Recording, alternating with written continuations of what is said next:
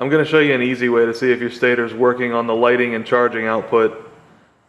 You can look up a manual, I've got them on my site, and it'll tell you some specs for resistance readings across different wires. It'll tell you which ones to test, but I find this way to be a lot faster and a lot easier. It tells me what I need to know. So all you need to do to start is trace the wire from your stator and find the connections here.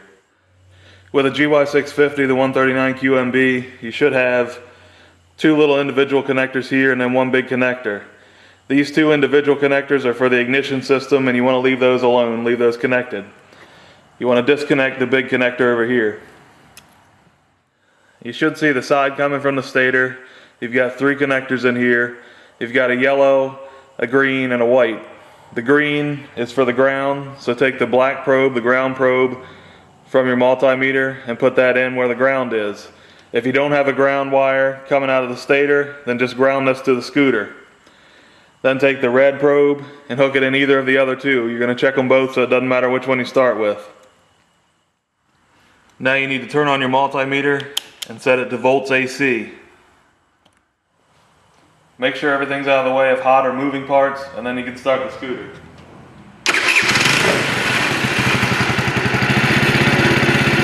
So you can see we get something like 15 to 20 volts at idle, and my idle's going to act up a bit now because it's not getting any voltage for the enricher. But if you rev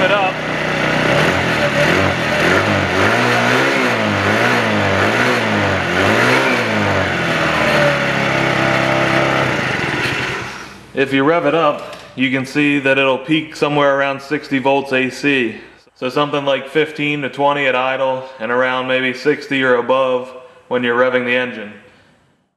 To check the other part of the stator's output, what you do is take the red probe and move it to the other free connector. And then you'll repeat the process, start the scooter, check your voltage, should be about the same. And if you're getting something really low or you're not getting any voltage, then you probably need to replace your stator.